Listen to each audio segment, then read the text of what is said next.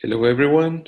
I'm going to tell you in a while, but I can give you a small idea. We have 47 different locations, okay, coming from Algeria, Austria, Bolivia, Brazil, Bulgaria, Chile, Colombia, Costa Rica, Ecuador, Egypt, El Salvador, Estonia, France, Germany, Greece, Guatemala, India, Indonesia, Iraq, Ireland, Israel, Italy, Japan, Jordan, Korea, Malta, Mexico, New Zealand, Nicaragua, Norway, Panama, Paraguay, Peru, Portugal, Qatar, Dominican Republic, Russia, Serbia, Slovenia, South Africa, Spain, Saint Vincent, Turkey, UK, Uruguay, USA, and Venezuela. These are the 47 regions joining the meeting, so which is really, really, really global meeting, okay? We are on time, so we're going to start. Have people already texting? Well, welcome everyone to this unique female incontinence meeting that we have called Meet the Experts, Primum non nocere secundum curare. As I was saying, we have around 950 participants of this meeting, which is incredible, a record for a urogynecology meeting. And we are so glad to receive you here with these key notable speakers. It is a great honor for me to be here presenting Professor Peter Petros, Professor Paulo Palma, and PhD Dr. Emmanuel Delorme. Their names already say a lot in the urogynecology field. In fact, we were thinking on calling this meeting as Meet the Legends because we consider them as being notable, renowned speakers. And by saying their names, we all know what we're talking about. All of them, in a way, have pushed the borders, have researched for the new frontier in patients' care, improving the efficiency and trying to bring safer devices and concepts. This is why for me it's again a great honor in the name of Promedon to present Professor Peter Petros. He is the Honorary Professor of Medicine at the University of New South Wales, Sydney, Australia, and he's the creator of the integral theory and one of the creators of the TVT concepts. Second, Professor Paulo Palma, Honorary Professor of Urology at the University of Campinas, Sao Paulo, Brazil, and he's been the creator of the mini sling concept and of ERA in the case of Promedon. And third, PhD Dr. Emmanuel Delorme, urologist at the Hospital Sainte Mary Lyon, France. All of us know him by being the creator of the TOT procedure technique, quite globally used these days. So, being an honor, as I said, and before entering the official presentation, a small dynamic comment. You will find at the bottom of the screen some Q&A button from where we're going to get all the questions. And at the end of the presentation, we're going to try to find 3 or 4 of them and ask the presenters their opinion and their discussion. So for me, welcome and thank you, all of you, for joining this meeting. Professor Palma. Good day, I mean, because we have different times around the world. Thank you, Alejandro. It's a pleasure and an honor for me to be here. The introduction and overview I'd like to share with all of you today is mainly about concepts. And that's a really important issue for allow us for understanding what you are doing.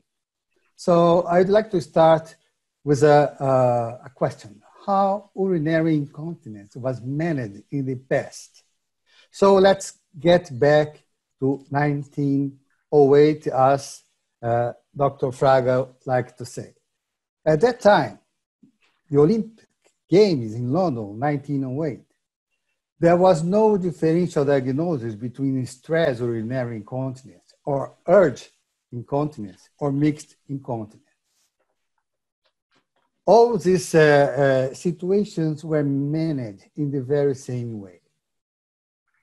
In the same year, 1908, in Paris, Giordano presented for the first time his sling technique, a muscle aponeurotic flap from the abdomen to the vagina to close the bladder neck. Well, this technique had lots of complications, was abandoned, and have some modifications. What's the rationale and theories or hypotheses regarding incontinence? We have the abdominal pressure transmission in Harness, 1961, Peter Petros and the integral theory that talks about mainly damaged ligaments, the hammock concepts, the Lancey, the facial lesion from 1994, and Bergstrom created the urethral hanging hypothesis. So let's talk about that. The inhorning is a passive concept for pressure transmission.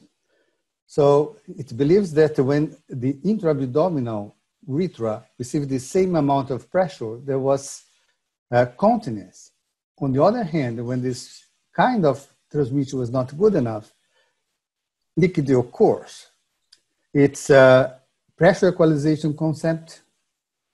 The intra-abdominal urethra associated with a nice vaginal flaccidity. It's a passive concept that do not take into account any anatomic detail. So, taking the bladder neck as a sphincter, hypermobility and the shortening of intra-abdominal urethra, the management is the bladder neck suspension to a high heteropubic position that is not anatomical, leading to anatomical distortion, bladder outlet obstruction, voiding dysfunction, and recurrence. The integral theory takes into account mainly the supporting elements of the urethra. His urethra, the pubourethral ligaments, the uretropelvic ligaments, and also the vaginal wall. Here is the pubourethral ligament. This patient is leaking, and this is the simulated operation. When we do the simulation of the pubourethral plication, the patient becomes dry. And the same is true for the uretropelvic ligament. We do a simulated operation, the patient coughs and does not leak anymore. When we remove the clamp, she starts leaking again. So also the integral theory take into account the opening of bladder neck and the proximal urethra, put the slings not more in the bladder neck, but in the mid urethra, and allowing for the retropubic approach, the TOT, green and yellow, and from only yellow, from arc to another arc. This is the mini sling. The hammock is this. Support the urethra. It's not really a theory. In the normal patient, the urethra floats over this hammock. And when there is a damage of the hammock, as you can see here, the urethra tends to sink. This is from Mozambique. Igor Vaz had this patient. You can see here a tear of the hammock. The patient is leaking when you do some pressure, and you correct the hammock, she stops leaking. urethral hanging theory that should be more hypothesis is very similar to the integral theory. It takes into account the tear of the posterior pubourethral ligament, and 1 centimeter from the bladder neck is the VP, vaginal point. And this scientist advocates that we should put at the vaginal point the slings because it's natural and you are allowed to treat even patients with no urethral hypermobility. So I take the words of Alejandro. It's a pleasure to me to be here with two friends, but two legends, Peter Petros, when visit us, and here Emmanuel Delorme and myself when we were in Sicily, in Palermo, with Gigi Gilli, performing surgeries together. So we are talking about quality of life, and incontinence impairs quality of life. And when we can restore the continence with no complications, we transform the wet world in a wonderful world. Thank you. Thank you, Professor Palma. Now we're going to go with Peter. Okay, good evening, and good evening from Sydney, and good morning to some of you. My lecture is Understanding the Mechanics of Stress, of Closure and Stress Urinary Incontinence are the key to better surgical technique. So my lecture is a general lecture on anatomy, and now a little bit of history, how it all started. I had read Robert Zacharin's work. Robert Zacharin did some beautiful anatomical work and described the pubourethral ligament, but he didn't know what its role was. Around about 1986, I formed a hypothesis that the problem was collagen defect in the pubourethral ligaments. If you look here, you'll see the pubourethral ligament inserts into the urethra and the vagina, and that if you haven't got any collagen, collagen is a structural component of the body. If there's no collagen or defect of collagen in the ligament, if you put pressure on it, it'll come down. And you can see here what happens. I thought, well, okay, if that's how it works, if I put a hemostat here, it should stop the urine. So there it is. And she's coughing. You can see it coughing, no urine leak. And all I was doing was putting a hemostat there and stopping it coming down. Now, this is a transperineal ultrasound, and at rest, you can see the bladder, the urethra, the symphysis. You can see the anterior vaginal wall, the posterior vaginal wall. Okay, and there's the posterior bladder wall and the urethra. Now, what happens when somebody strains or coughs? I showed you that if the ligament is loose, then it can't hold things up. There's the symphysis. Right here is the pubourethral ligament. You can actually see it. And when the patient strained, you could see that it's called funneling. The bladder neck opened up and the urine came out and the distal urethra was open as well. Look what happens to the anterior posterior vaginal wall. They're pulled downwards. You see that? Look at them. They're pulled down. Okay. Now, I showed you what happened with the, when I put the, I think with, Ivan, you're blocking my screen. Could I put you off a bit? Hold on. Here.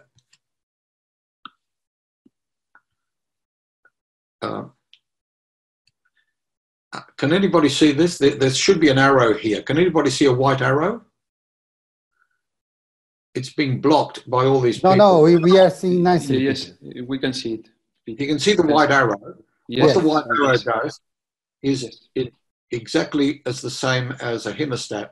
It restores, it stops the pubourethral ligament lengthening, and it restores the distal and proximal closure mechanisms. You can see the bladder neck is closed. That's a yellow circle, and it's also closed distally. All right.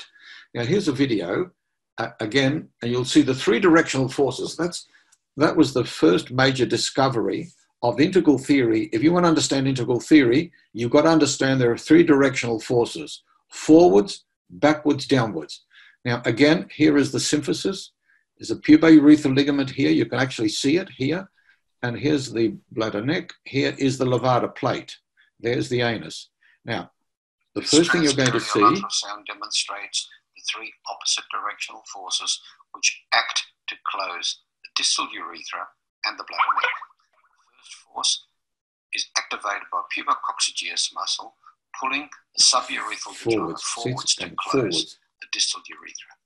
The second force is backwards. It is the levator plate stretching the bladder base back in preparation for the downward rotation which closes bladder neck.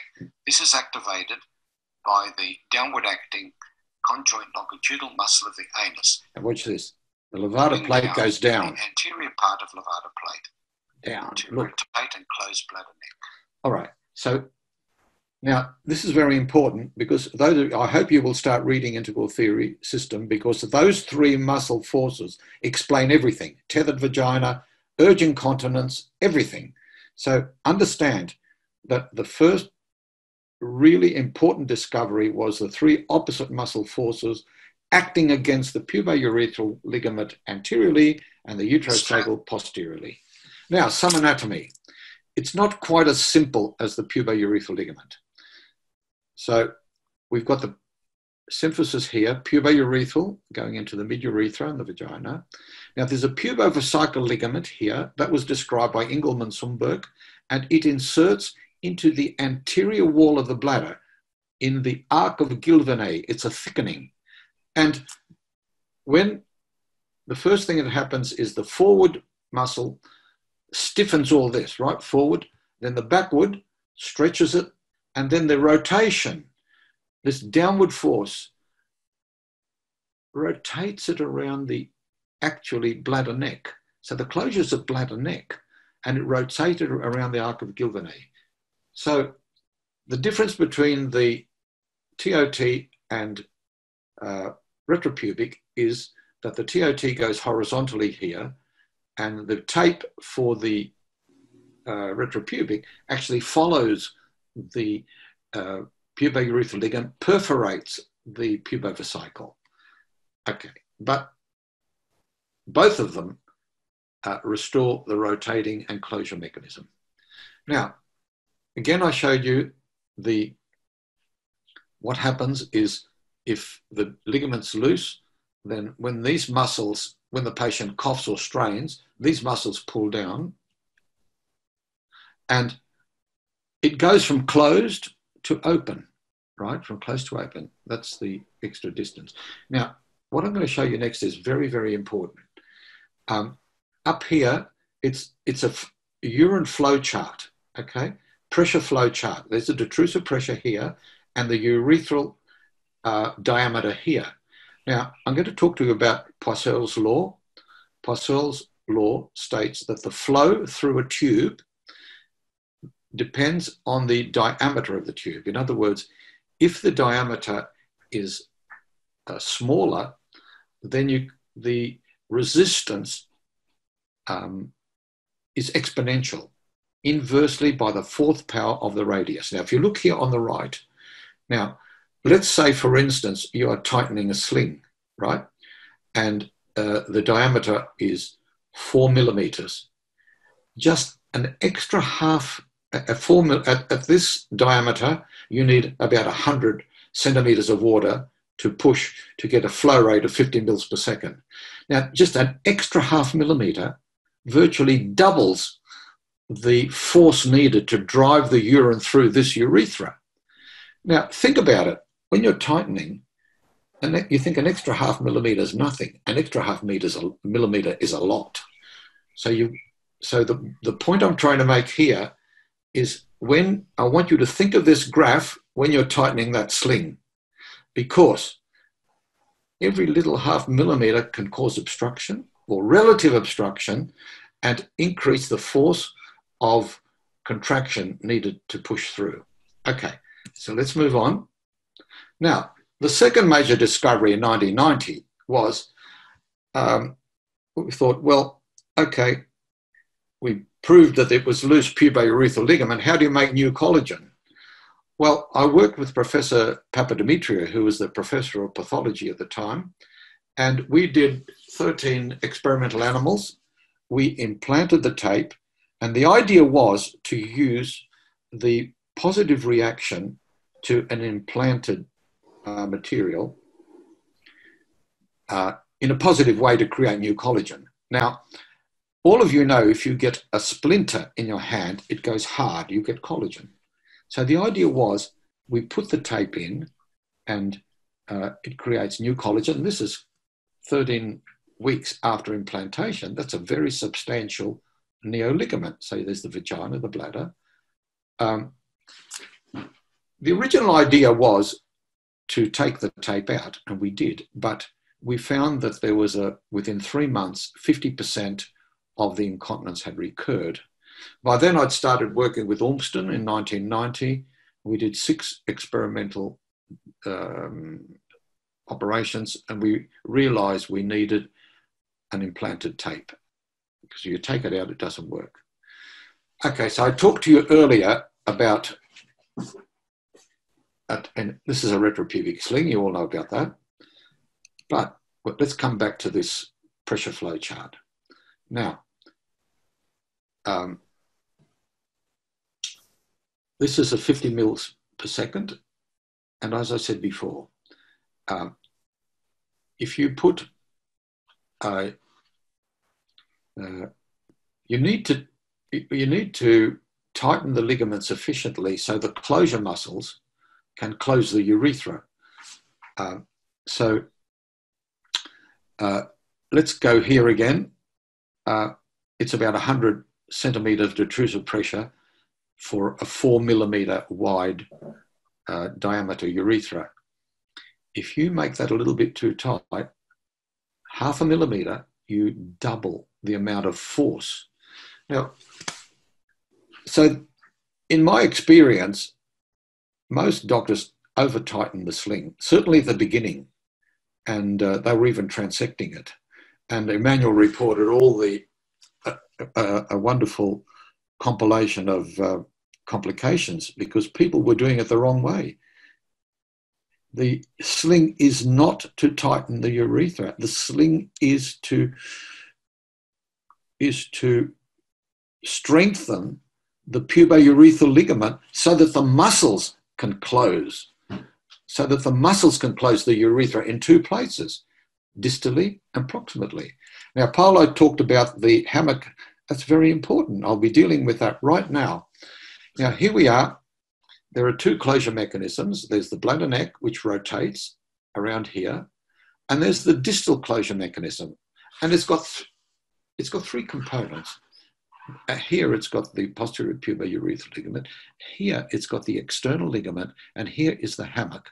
And you see the wiggly arrow shows that the force of contraction of closure of the distal mechanism is weak. And here again, now Paulo showed a very nice video, but here's mine. This goes back to about, oh my goodness, I did this in about 1989, a long time ago. But you can see here, if the patient's coughing and just tightening a little bit, just a little bit, it's still leaking, and I'll put the mid-urethral pressure in. So what I'm going to show you now is a technique. Now, this technique which I'm showing you, I recommend that you do it with every single mid-urethral sling that you do. It doesn't matter if it's retropubic, TOT, or mini sling. You need to repair the distal closure mechanism. Now, I'm coming back to this again. How do you know that the patient has got a deficiency? Well, firstly, you can see it, it's loose. But secondly, a lot of the patients will come to you and say, look, doctor, after you do a mid-urethral sling, about 5% will come back to you and say, look, it's terrific. I can play sport. I don't leak when I cough. But sometimes when I walk, I get a wet pants. It just leaks out. and it's like a bubble escaping, like a bubble of air escaping from my urethra, and that's the urine leaking out. Because what does the distal mechanism do? The distal mechanism actually seals the urethra. It's the bladder neck that does the main closure, because it's a kinking mechanism. It's like a hose. You kink the hose. And all right, so how do we fix it? Now, the external mechanism, external urethral ligament, or Robert Zakarin called it the anterior pubourethral ligament. It's the same thing. So first thing you do, you take the incision to within 0.5 centimetre of the urethra. That's important so you can access the external ligament. The external ligament is directly next to, this is next to the urethra. So you put a 2O vicryl, a suture through there, a suture through the fascial layer of the vagina on the left side, again on the right, and again here. Now you always do this with a catheter inside the urethra. Remember, the catheter is your friend. When you're doing mid-urethral slings, the catheter is your friend. So you leave the catheter there and just tie it fairly loosely, not too tight. And here it is again. This is what we suture, this is what we do, and I'll show you a video of this.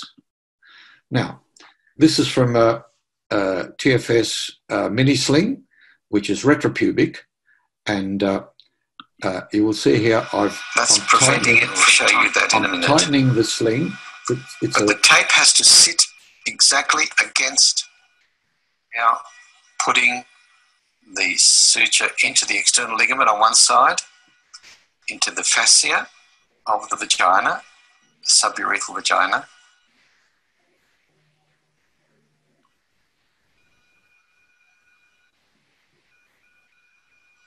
And the fascia on the other side. And again, into the external ligament on the contralateral side.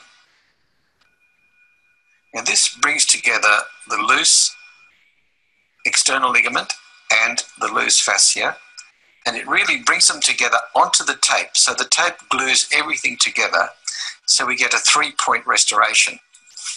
We replace the pubourethral ligament and tighten the external ligament and the suburethral vagina. Now you'll notice I took the incision up within 0.5 centimetre of the meatus. You saw that? You've got to do that, otherwise you can't access it. Now, I'm nearly finished. So what are the surgical steps for the best results and minimal postoperative retention? The catheter is your friend. You have an 18-gauge catheter in the urethra for every step. I really recommend you use a non-stretch tape because, you know, when you pull up an elastic tape, anything elastic has to restore. And post-operatively, within the first couple of hours, that elasticity can actually come up and close the urethra. It can narrow it.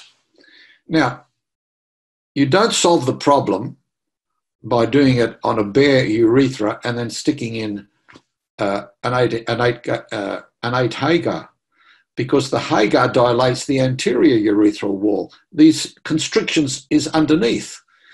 So have the catheter in there while you're tightening, or you can use a Hagar if you want. It's the same thing. With a non-stretch tape, you touch the urethra, but you do not indent it. You do a cystoscopy. This is before you do the suture for the external closure mechanism. You do a cystoscopy. You have a look, and then when you take the cystoscope out, you wait 3 or 5 seconds, because don't forget, you've stretched the urethra. It's got to come back down again, and then you can tap on the abdominal wall. But usually, if it's too loose, you don't have to tap on the wall, it just runs out. So when that happens, put in a Hager. An 8 Hager is very good because you can take it in and out quickly, or you put a catheter back in, and then tighten. Remember the graph of urethral resistance, millimeter by millimeter. Don't go making a big tight, tiny bit, and then take it out and check. Take it out and check.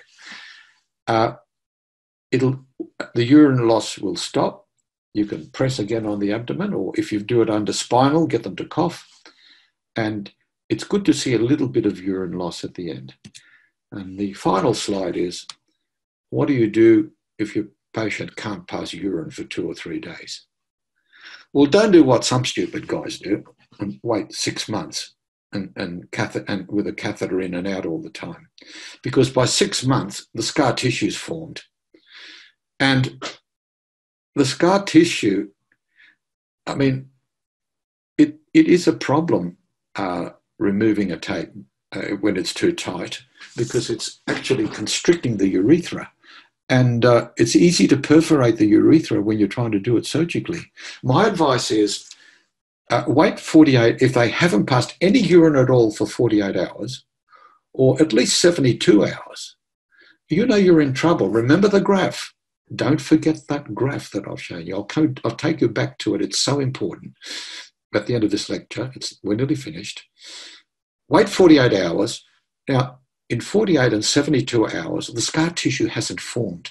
It's very easy to just loosen it. Stitch it up, send it home. It's work. Now, let me take you back to that graph, because it really is the most important part of this lecture. Here we are again. Now, again, this is the detrusor pressure. Here is the urethral diameter. Now,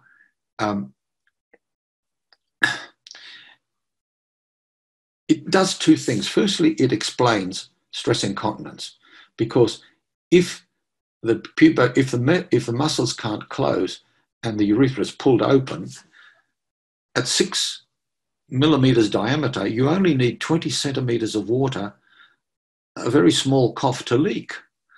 But in the converse, when you're tightening the sling,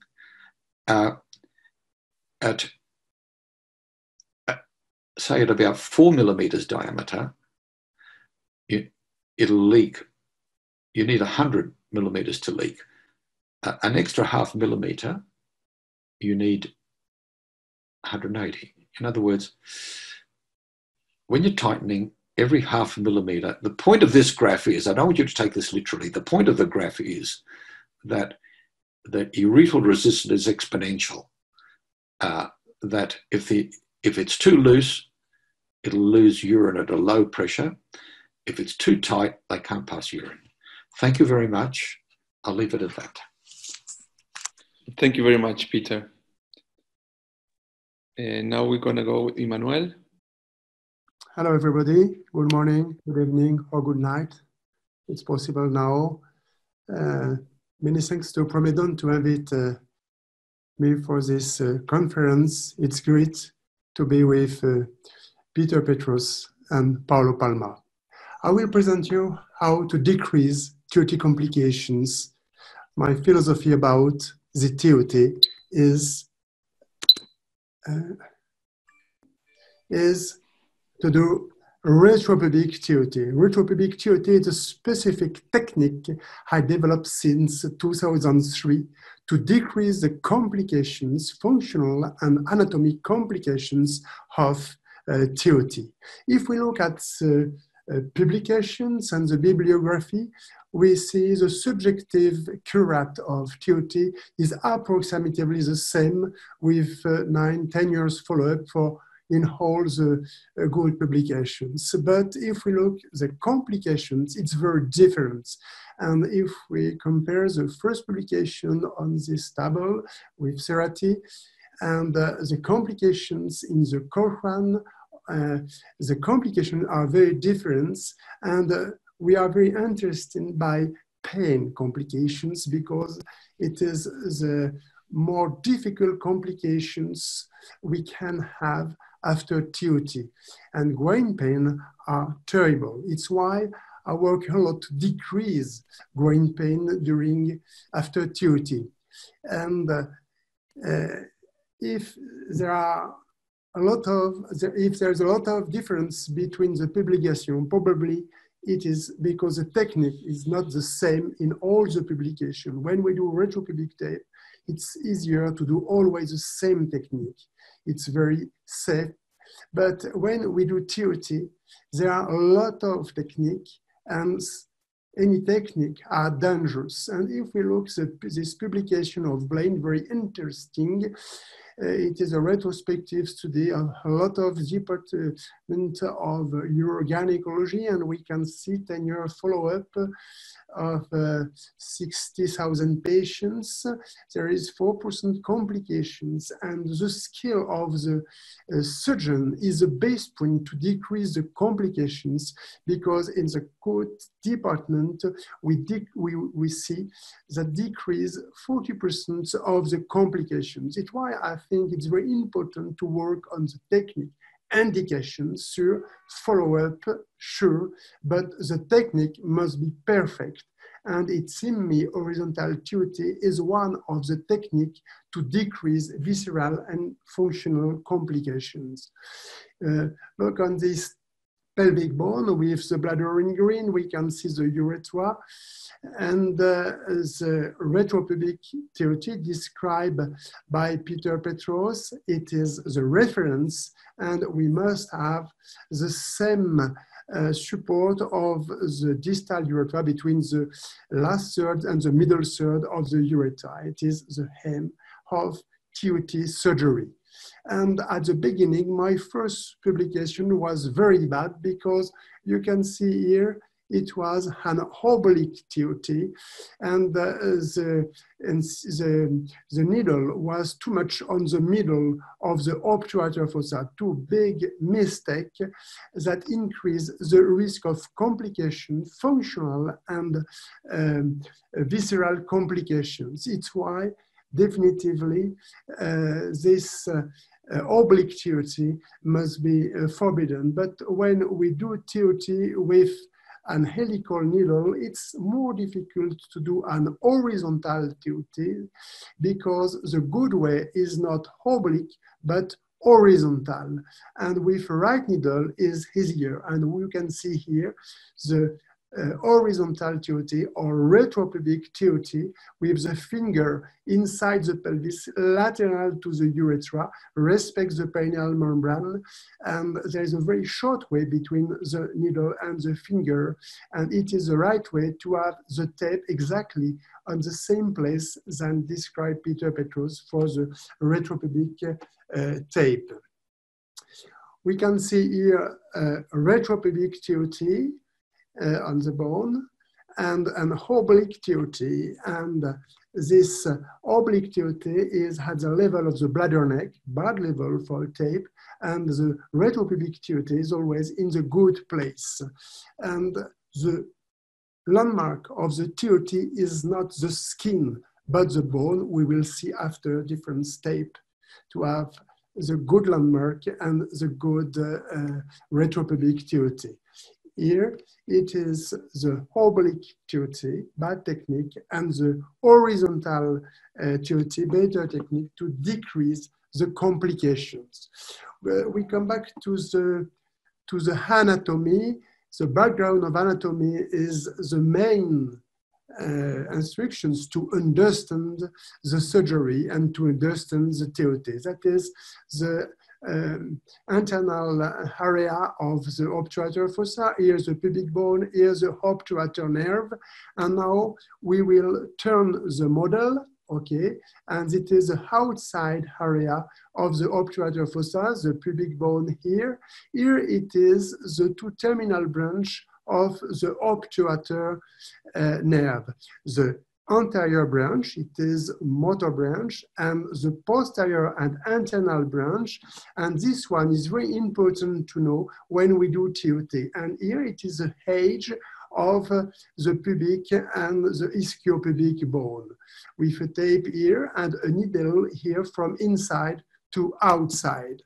And what we can see firstly, we must be, when we do out in TOT, to be in contact against the bone, to be far away the this posterior branch. There are 15 millimeters between the edge of the bone and this branch.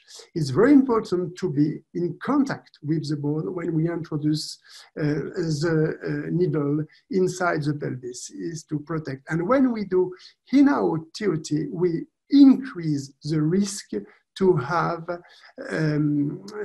growing pain after surgery.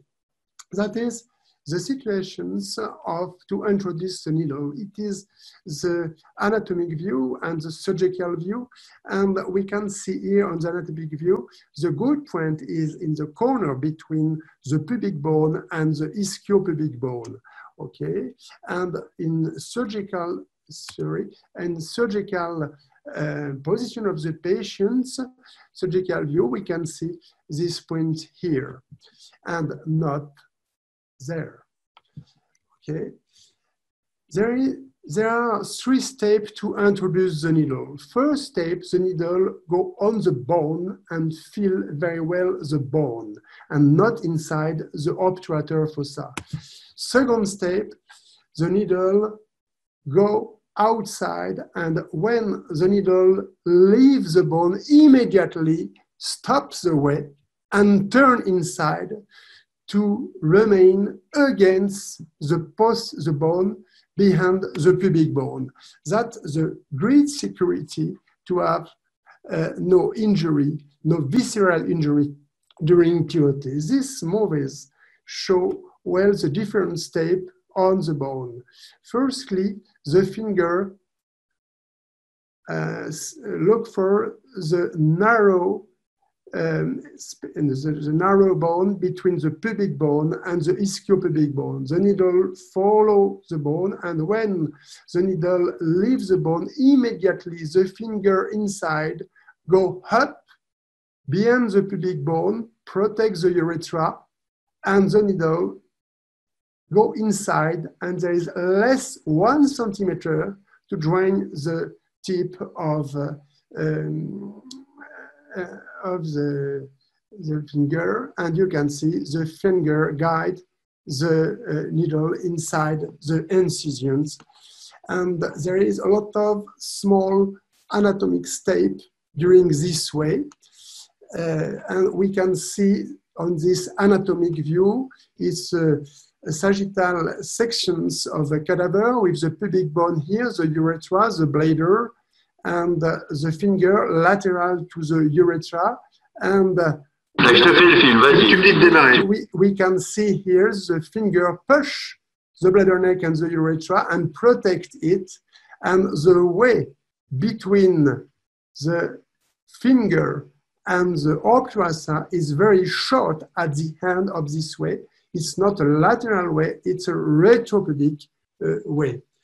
And after the obturator fossa, the needle passes through the perineal membrane. And that is very important because that is a meatus, it is an Etherbook picture, and we can see the perineal membrane. If the needle crosses the perineal membrane very posteriorly or very the tape will not be the good place. The needle must cross the perineal membrane just lateral to the meatus in between the corner, in the corner between the pubic bone and the urethra.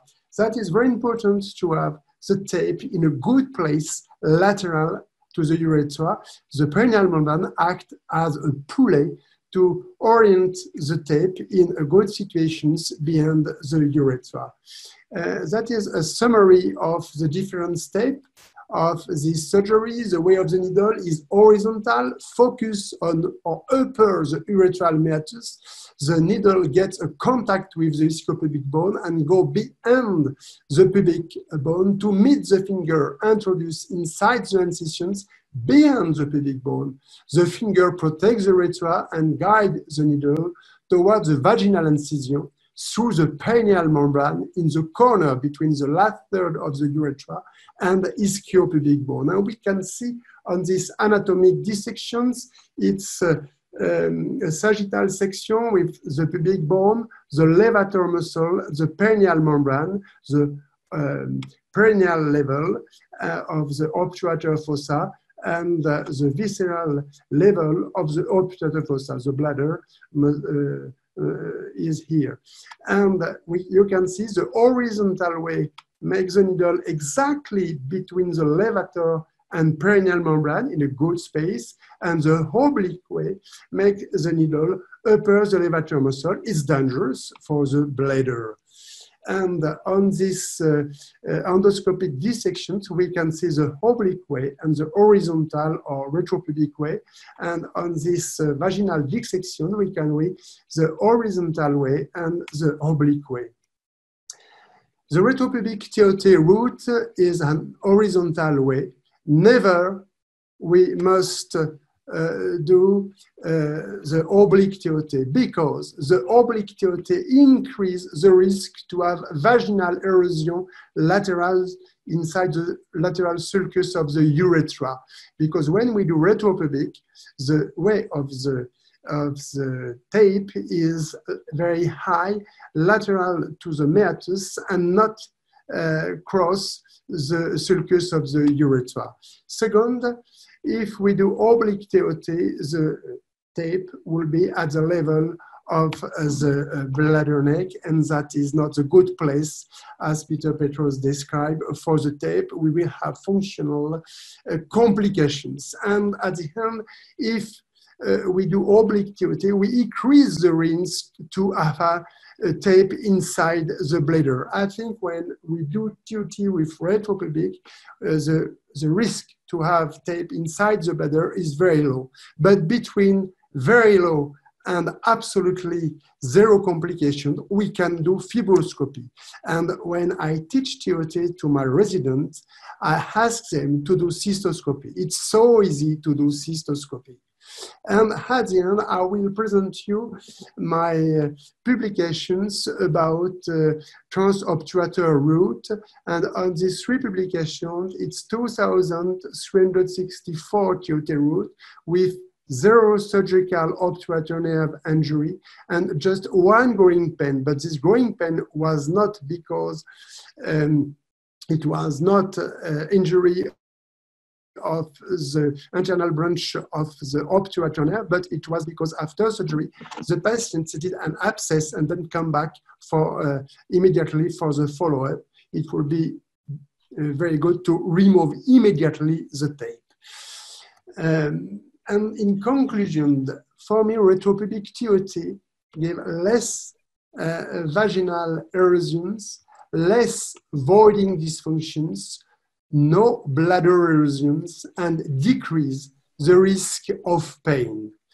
The last point to have the tape in good place, as Peter described, because it's difficult to adjust the tape. In my experience, I use always hypoelastic, non-stretch tape, but every tape is one adjustment and can be different between the elasticity and the grasping of the tape. It's why I think the best link is the tape we have experience. And if we change tape every time, we increase the risk to have bad adjustment after surgery. Thank you for your attention. Thank you so much, Emmanuel. Thank you so much for your presentation. I just want to do a small reminder for those who have some questions. Please go to the bottom where you will find the Q&A bubble, and there you can write your answers. I will try to answer them at the end. Now with Paulo showing us the future trends or his visions for the future, and then we do the final round, closing the meeting. Thank you, Alejandro. Well, that's a very interesting issue. What is ahead for 2030? Well, let's start with the first warning of FDA in October 2008. There was more than 1,000 reports on the diverse effects with mesh and slings. And at that time, the first recommendation of FDA was training for pelvic surgeons. There was an impact, as you can see here, in 2010 and 11, 100% of the slings were synthetics. And then, after the warnings, the injectables came back in scene, and in green here, the autologous pubovaginal sling is coming back. But it was last year, April 16, that FDA prohibited the selling, all industries to sell vaginal mesh. But synthetic sling was not included. That's a very important issue. Only in a few countries, the synthetic sling is suspended. But even though we have some impact in the sling as well, this really come back to the past. So the bladder neck theory was revisited. You can see here the Bursch, Marshall Marchetti, needle suspension, and even anterior repairs. But prima nocere, the driving force behind the sling evolution is the reduction of complications rate, as Emmanuel pointed out very nicely. If you go to the Cochrane and compare the evidence-based outcome data from TVT versus TOT in a very high number of patients, you can see that the success rate is about the same. There is no difference between them. But when it comes to obstruction, TVT, you have almost 20% of obstruction and only less than half, 8% obstruction rate on this TOT. According to the integral theory, we have to reinforce the loosened sling, the pubo-urethral sling or the uretropelvic ligament.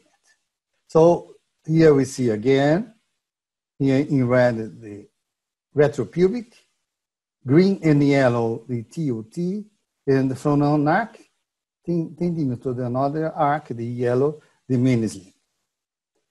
As you can see, Zachary studies this pubo-urethral sling has an anterior portion and a posterior retropubic portion. This is the symphysis pubis, this is the posterior part, and this is the anterior pubo-urethral ligament, and here is the urethra. When we have a collagen defect, the pubo-urethral defect elongates, and that makes that the bladder neck goes moving away from the pubis, changing the angle. The angle is not the problem, have nothing to do with the continence. What we are seeing here is reflecting that this pubo-urethral ligament is loose. Another very important point, the villain. The villain is not the needle. The villain is the length of the blind step. That's why the retropubic TVT was adopted in our center, because the blind steps is only 1.5 centimeters. That means safety. This is the bladder. The bladder is displaced because there is a huge hematoma. Here is the sling, the retropubic sling. And this is a complication due to the blind step of the procedure. This is another hematoma. The TOT, the oblique TOT, produces a hematoma inside the aponeurosis of the gracilis muscle. And the retropubic TOT, as you can remember the presentation of Emmanuel, that not only a single case of gracilis hematoma described. Regarding mini sling, here is the obturator foramen. Here is the obturator artery, and here is the inferior mini sling here. It's very safe, do not perforate, no possibility of growing pain or hematoma. Well, this is a very important concept. Peter addressed it very well, is the how tight to adjust. You have not to indent mini sling, not do different adjustments for any type of sling, because, you know, half millimeters in adjustment may impact on the rotation. So the adjustment should be the same for all patients. You have not to tie too tight, because you're going to have this swan neck signal. You can see here, the bladder neck is up. There is a small cystocele, urethrocoele, a small cystocele. And if you look laterally, this reminds us the bladder neck of a swan. And this is pathognomonic of obstruction. If you find this, you don't need any other additional study to make the diagnosis of bladder outlet obstruction. So the art of adjustment, we adopted now the 8x4, eager dilator 8 in the urethra and 4 between the urethra and the tape. This is a German technique from Cologne. Professor Jager describes this as a very nice way to adjust, and extremely reproducible, because scissors are different.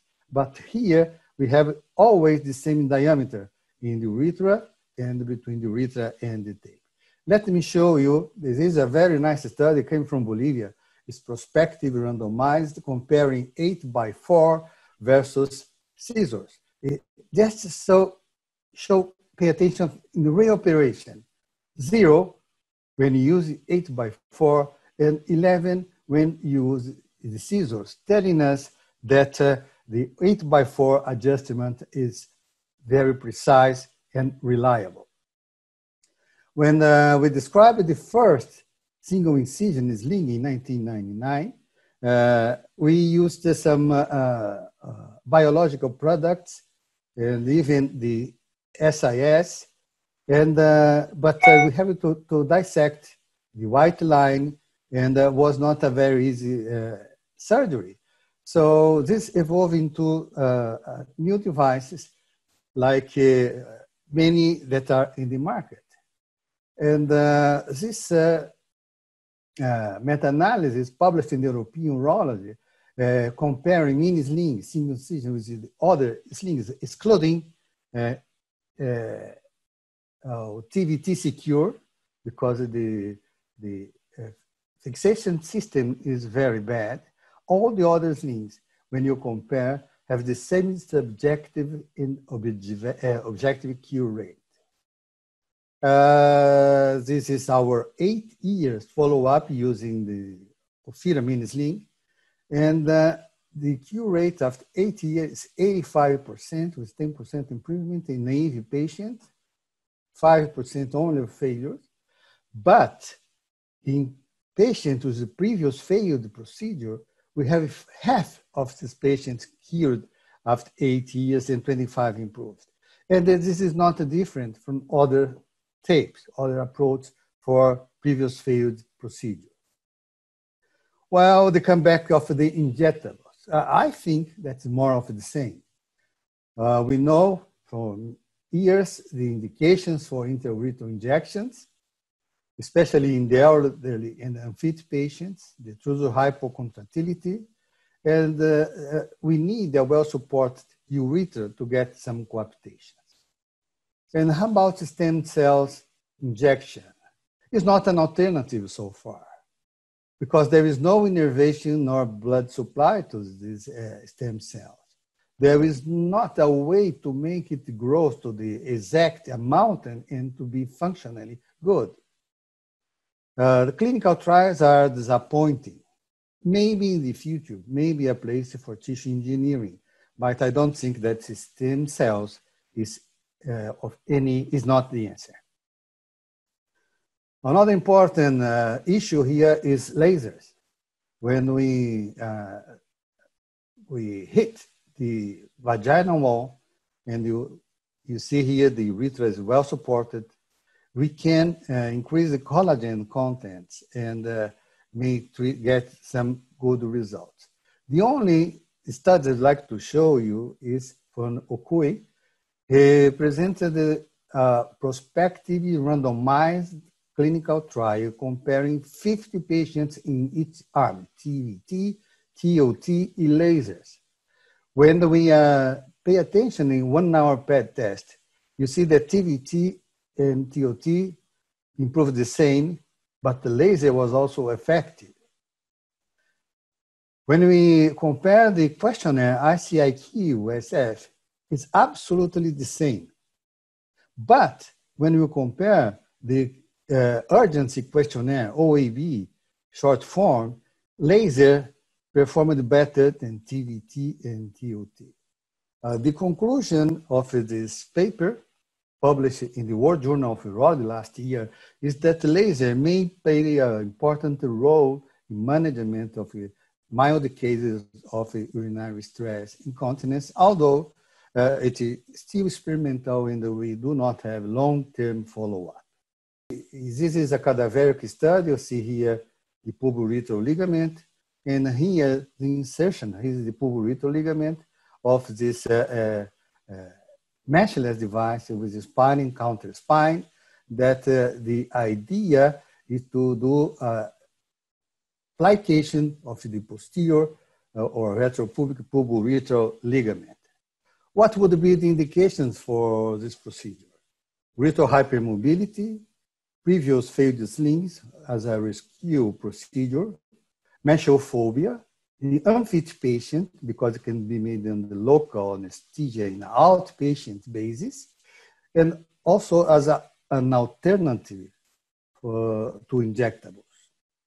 So in summary, the prevention of complications includes knowledge of anatomy, surgical technique, tension adjustment, and this is the art of tension adjustment, and surgeon's experience. So, because evolution is forever, primo non nocere, but second, curare. Thank you. Thank you so much, Paulo, for closing this lecture. Now I don't know, we have some questions. Maybe you, Paulo, could pick them and yes, my pleasure, my pleasure. Okay. The first question from Gabriel Vallejos is for Dr. Petros. Professor Petros, if you perform you put the tape in and do the stress test, but the patient is under anesthesia, how can you think this is a reliable method?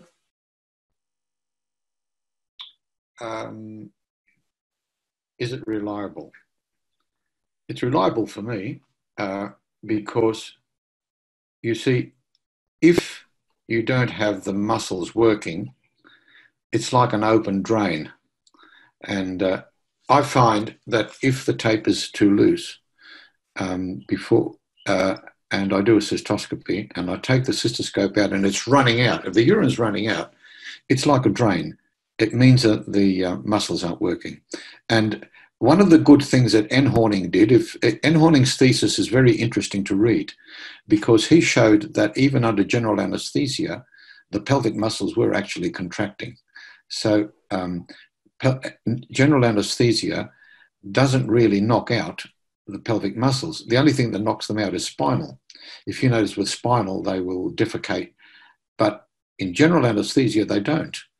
And Enhorning showed that the so there it shows that even under GA or epidural, or light spinal, the muscles are still working, and to me it's reliable. Other than that, you've got nothing. Okay. Okay. How reliable? I don't know. I mean, it's reliable for me. Okay, thank you. Let's move to Emmanuel. Dr. Raquel Lima, Professor Delorme, don't you think that the pain complications are in the majority associated with the in-out technique? If we look at the publications and the different Cochrane, absolutely not. It's exactly the same for outside or in-outside TOT. Look at the Abdel Fattah publications with the comparisons of the 300 cases in one way and 300 cases in other way. It's exactly the same percentage of complications. But if we look how was the technique, the out in complications, where with no instruction really, where you introduce the needle. And probably the needle was very often not against the bone. The needle must be against the bone and far away the vascular and nervous structure of the grain. And I think if I compare the result of a retropubic TOT out in with all the series I read in out, yes, absolutely. In these situations, for me and my experience, retropubic TOT out decrease the risk if we compare to in out to have growing pain. Thank you. Well, we have a lot of questions. Yes, yes. I'm sorry we are not in time, but Alejandro, if you allow me for 2 more questions. Yes, yes, please. Well, can I make a statement, please? It's very important. Look, we're never going to make progress for new techniques or improving the old if we do not understand how the bladder works, how the continence mechanism works. It's my experience that very few people who do the midurethral sling understand the mechanism of continence. That's all I want to say. That you have to study the anatomy and how the functional anatomy and how it works. Otherwise, every patient's different. There's no such thing as a cookbook, but every patient's different. So you've got to understand the anatomy and how it applies to the individual. Thank you very much. That's what I want to say. Thanks, Peter. That's a very, very important comment. That's why we discussed a little bit of the theories involved in continence. And of course, if you do know exactly what you are doing, we can have a better result. There is just a question from Russia. If there is concomitant cystocele and incontinence, you do 1 step or 2 steps approach, Peter? I do it all in one. About you, Emmanuel? Yeah, I think everybody does the same. No, I'll tell you why. The important thing is, it's actually a very good question. It's very important when you do cystocele repair not to excise vagina. It's very important to conserve vagina, because if you excise vagina and do a midurethral sling, yes, you can cause a lot of scarring and get problems. But if you can always do a cystocele native tissue without excising it, because all you do is tighten the fascia underneath. It looks bad when you're finished, but within 6 weeks, it looks terrific. So I think the takeaway message is, do not excise vagina. You can do it without excision.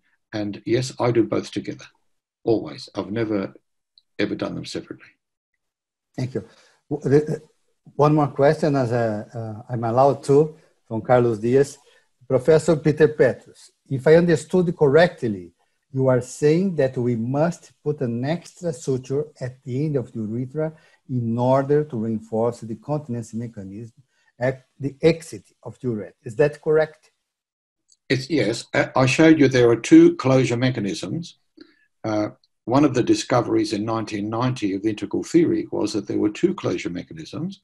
The distal closure mechanism, which was closed by the pubococcygeus muscle, pushing the vagina behind the urethra to close it.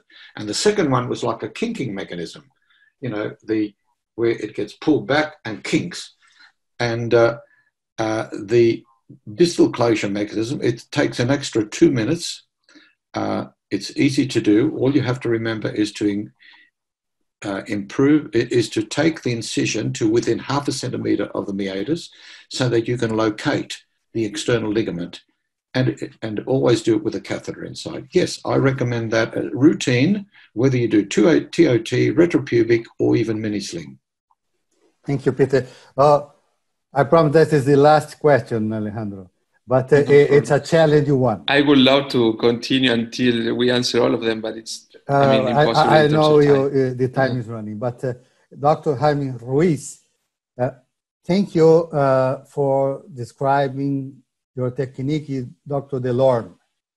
At what level the urethra stays the tape when you do the retropubic TOT? And also, do you also recommend the distal procedure with Vicryl, as said by Dr. Petros? I can speak what about I have experience. Firstly, I can speak about the level of the tape beyond the urethra. The aim of this technique is to put the tape where the integral theory explains us, between the distal third and the middle third of the urethra.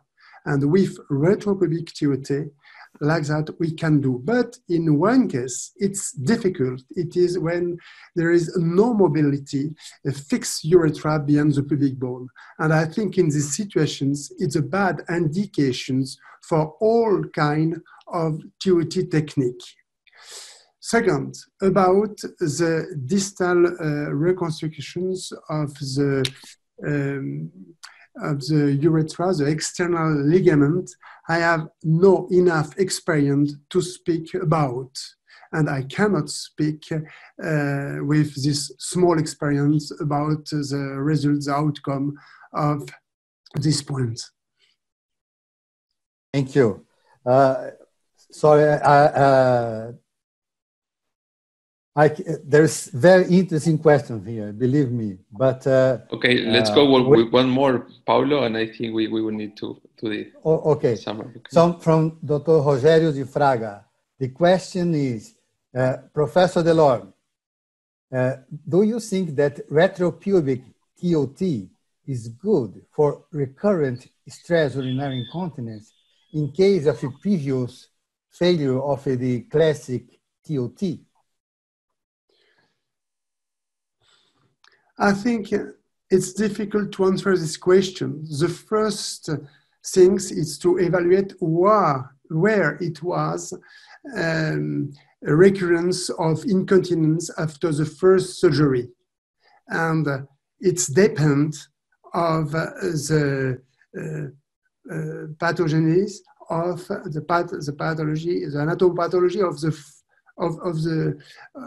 the bad result of the first surgery. And if it is a good closure pressure, a good mobility of urethra, why not? If it is sphincteric deficiency, it's another problem. And in this case, like in the Cochrane 2017, probably it's better to do retropubic tape if it is with hypermobility and sphincteric deficiency, because we can have 12% better outcomes than with TOT. But if it is really big sphincteric deficiency and patient with a good shape, probably artificial sphincter is the best surgery we can propose to the patient. Thank you, Manuel. Back to you, Alejandro. Okay. Well, for me, just to close this webinar, which has been awesome.